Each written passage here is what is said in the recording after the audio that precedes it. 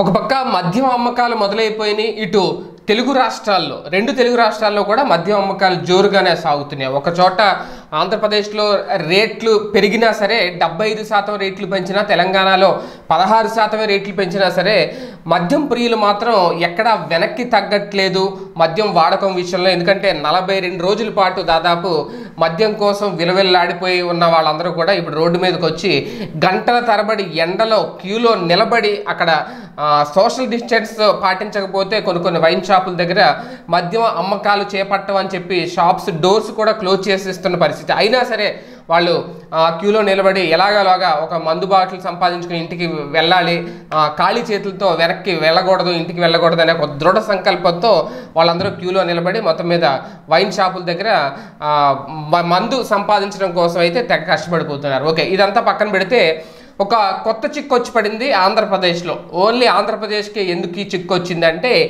ఎక్కడా లేని బ్రాండ్లు ఆంధ్రప్రదేశ్లో మాత్రమే అమ్ముతున్నారు అనేది ప్రధానంగా ఒక ప్రచారం జరుగుతుంది. వాస్తవానికి అది కూడా నిజమే, ఆ ప్రచారంలో తప్పేమీ లేదు, వాస్తవం ఉంది 100%. అంటే ఇప్పటి వరకు మీరందరూ అంటే మందుబాబులు వాడిన బ్రాండ్లు ఆంధ్రప్రదేశ్లో కనిపించట్లేదు.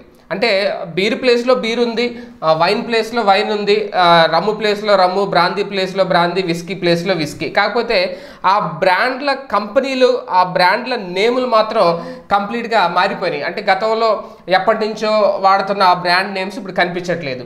ఎందుకు కనిపించట్లేదు, ఏంటి దీని చరిత్ర ఏంటి అంటే వైఎస్ఆర్సీపీ సోషల్ మీడియా వేదికగా కానివ్వండి, లేదంటే చాలామంది ప్రభుత్వం తరపు నుంచి ఒక క్లారిటీ అయితే వస్తుంది అధికారికంగా. ఆ క్లారిటీ ఏంటి అంటే ఆంధ్రప్రదేశ్లో ఎందుకు ఈ పరిస్థితి ఉంది, బ్రాండ్లు ఎందుకు దొరకట్లేదు అంటే వాస్తవానికి ఇప్పుడు వాళ్ళు అమ్ముతున్నవి కూడా బ్రాండ్లే. కాకపోతే ఇంతవరకు ఎప్పుడు చూడని బ్రాండ్లు, ఎవరికి తెలియని బ్రాండ్లు ఇవి. అలాగని ఇది బ్రాండ్ కాదు అనడానికి వీల్లేదు, ఇది కూడా ఒక బ్రాండే.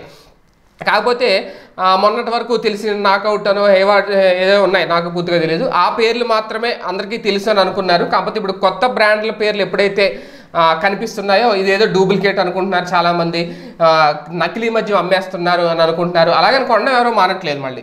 కాకపోతే ఇక్కడ దీనికి లాజిక్ ఏంటి ప్రభుత్వం నుంచి వినిపిస్తున్నది అంటే ఆంధ్రప్రదేశ్లో సంపూర్ణ మద్యపాన నిషేధం అమలు కార్యక్రమం చాలా విజయవంతంగా కొనసాగించాలి అనే ఉద్దేశంతో ప్రభుత్వం ముందుకు వెళ్తున్న నేపథ్యంలో కొత్త తరహా బ్రాండ్లను తెర మీదకు తీసుకురావడం. ఎందుకు ఇలా తీసుకొచ్చారు అంటే ఎప్పుడు అంటే ఏళ్ల తరబడి మద్యం తాగుతున్న మద్యం ప్రియులు ఎవరైతే ఉంటారో చాలామంది ఒక బ్రాండ్ వాడడం మొదలు పెడితే అదే బ్రాండ్కి అలవాటు పడిపోతారు, వేరే బ్రాండ్ వాళ్ళ తాగరు అవసరమైతే.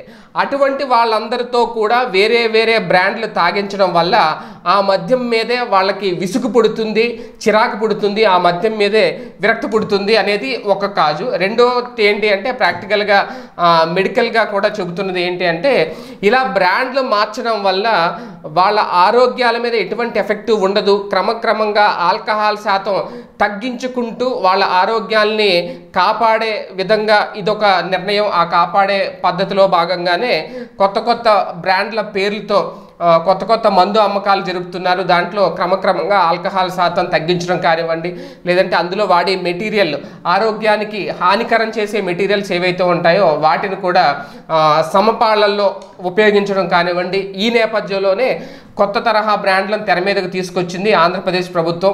ఇది ప్రాక్టికల్గా సంపూర్ణ మద్యపాన అమలు సంబంధించి, మద్యపాన నిషేధానికి సంబంధించి ప్రాక్టికల్గా చేసే పనుల్లో ఈ బ్రాండ్లు, కొత్త బ్రాండ్లు తీసుకురావడం, పాత బ్రాండ్లని కనుమరుగు చేయడం అనేది కూడా ఒక విధానమే, ఒక పద్ధతే తప్ప అంతకుమించి వేరేది ఏం కాదు అని చెప్పి కూడా ఒక క్లారిటీ వస్తుంది. మరి ఇది ఎంతవరకు వాస్తవం ఏంటి, సంపూర్ణ మద్యపాన నిషేధాన్ని అమలు చేయడంలో భాగంగానే బ్రాండ్ పేర్లు మారుతున్నాయా, ప్రజల నుంచి మద్యానికి దూరం చేయడం, ప్రజల్ని మద్యానికి బానిసలు కాకుండా చేసే ఉద్దేశంలో ప్రభుత్వం ఇటువంటి నిర్ణయం తీసుకుందా ఏంటి అనేది ఒక క్లారిటీ అయితే రావాల్సి ఉంది. కానీ ప్రస్తుతం వినిపిస్తున్న వివరణ అయితే ఇదే.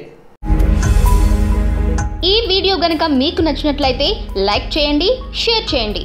మరిన్ని వీడియోస్ కోసం మా ఛానల్ను సబ్స్క్రైబ్ చేయండి.